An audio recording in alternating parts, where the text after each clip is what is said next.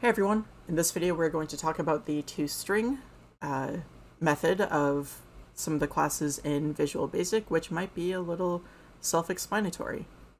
We will be covering F3.7, the ToString method, in this video. So we have another types issue when it comes to interacting with the user, but this time our issue is that when we're trying to display information to the user through a label, that .text property can only display strings. You can't actually put a regular number in there. We actually have to somehow convert it to a string so that we can display it. For our circle area procedure, or our circle area application, we actually have to convert our double area, which actually contains the area of the circle, convert that into a string so that we can display it for the user and they get to see what the area of the circle is. And we can use the ToString method of any double and integer and decimal, among probably other classes as well. But if you take a numeric variable, like double area for example, and call its ToString method, then it will automatically convert that the value from that variable into a string. So this whole statement gets replaced by a string containing the value inside of that variable. Now there's an optional format string, which we will talk about, but it allows you to specify things like number of decimal points, commas, percent signs, all kinds of stuff. So you can use a format specifier to tell Visual Basic how to format everything.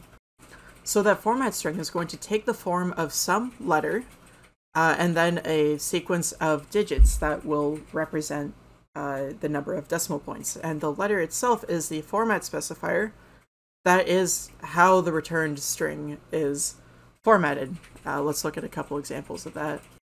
One possible format specifier is the letter C, either uppercase or lowercase. The case doesn't actually matter in these format specifiers, at least the ones we're covering here.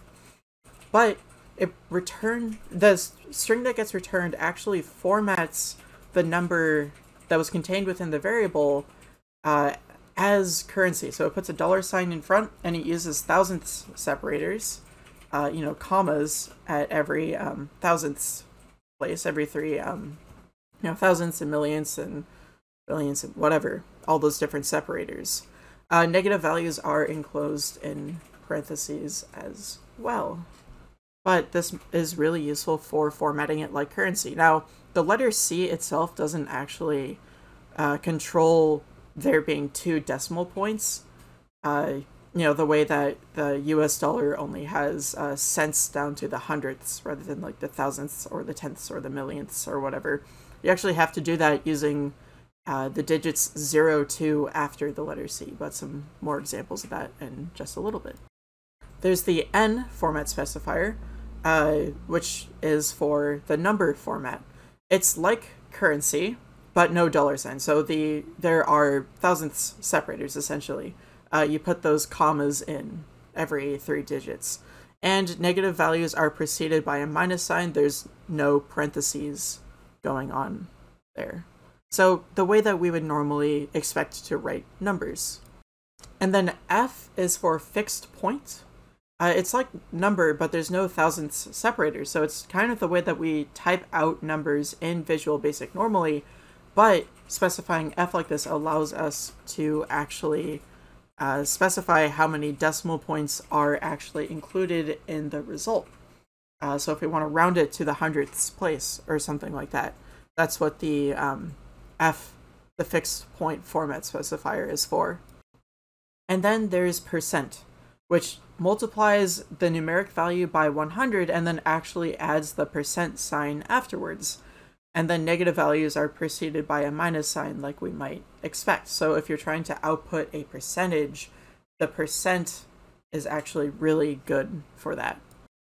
So one example is if we don't include the format string whatsoever and we use it with int age being 23, we can assign it to the property labelAge.text equals int age.toString, this whole thing gets evaluated, and int age.toString gets replaced by the string containing 23, and then it's essentially as if we said label age.text equals the string containing 23.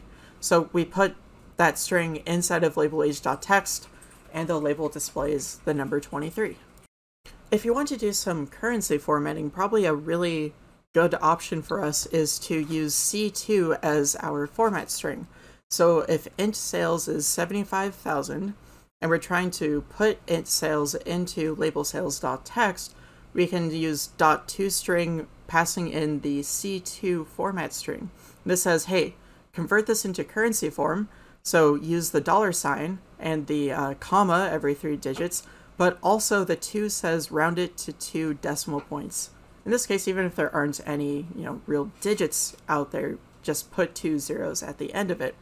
So int sales.toString passing in the string C2 all of this gets replaced by the string containing $75,000 formatted properly, and then because we essentially have label sales.text equals $75,000, the string containing that, then Visual Basic puts that inside of the text property and it gets displayed to the user.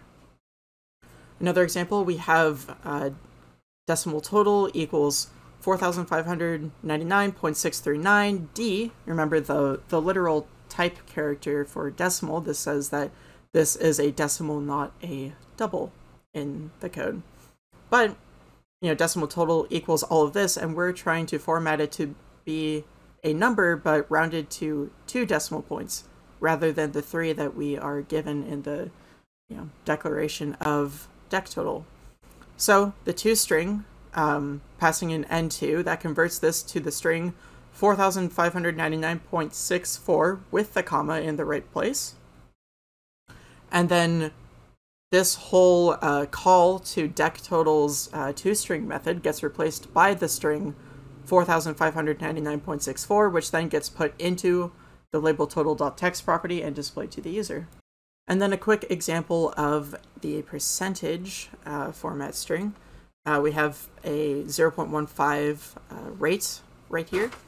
We pass in the P0 format string, which will then convert double rate into 15% with the percent sign. So the string containing 15%, it sticks that in label rate.text. So that's a quick example of how to use ToString. It's a very helpful method for you to use when you are trying to display data to the user. So definitely keep this one in mind.